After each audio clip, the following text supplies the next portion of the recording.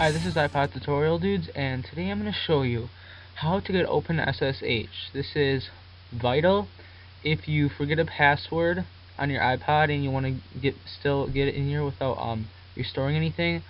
And other than that, it's just a very important thing to have in your iPod in case anything goes wrong. So we're going to start off. You're going to need to download just one thing from Cydia. You may already have this. You're going to need Open-SSH right here, and download that. Now the next thing you're going to do, depending on if you're a PC or a Mac, you're going to go on, open up your web browser,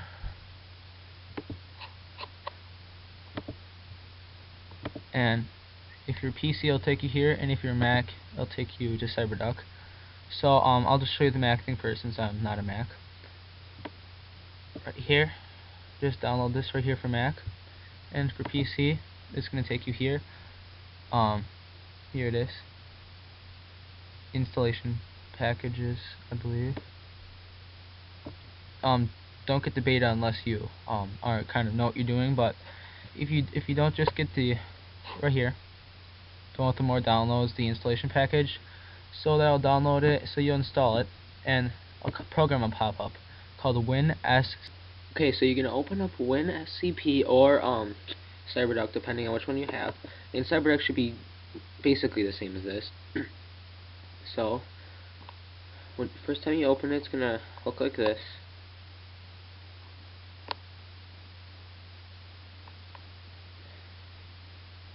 And what you're gonna need to find out on your iPod before you open this is you're gonna need to know your IP address and what it looks like. And how you find it is go to your SPS settings.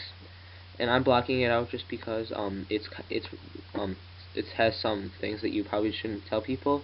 I mean, some IP addresses are the same, but it still is gonna help you find out where people live. So just to let you know, don't show random people that. Okay, so it's gonna look like this, and then your host name is your IP address. You're gonna open up your iPod, go into SPS settings, and it's right here where it says Wi-Fi IP address. So that number right there, it could be an array of things. You're gonna write that down or memorize it, and then you're gonna type it in right here. Okay, so then your username, if this is the first time you're doing it, your username will be root and your password will be alpine. So you're gonna say login.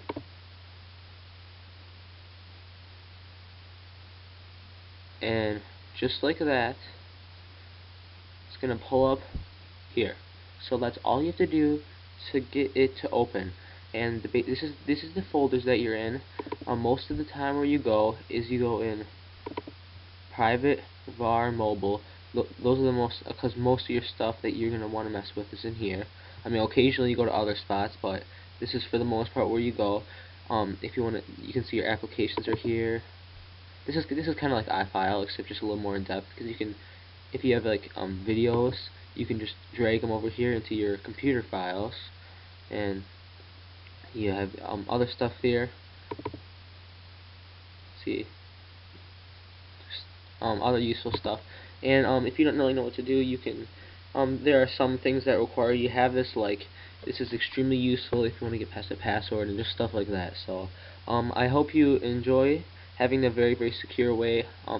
This is basically securing your iPod, and I recommend changing your password. You can change it on your iPod instead of having alpine, because if anyone types in alpine, then they can get there too. So you can just change that, and that's really all there is to it. So I hope you enjoy it. Don't forget to rate, subscribe, and comment.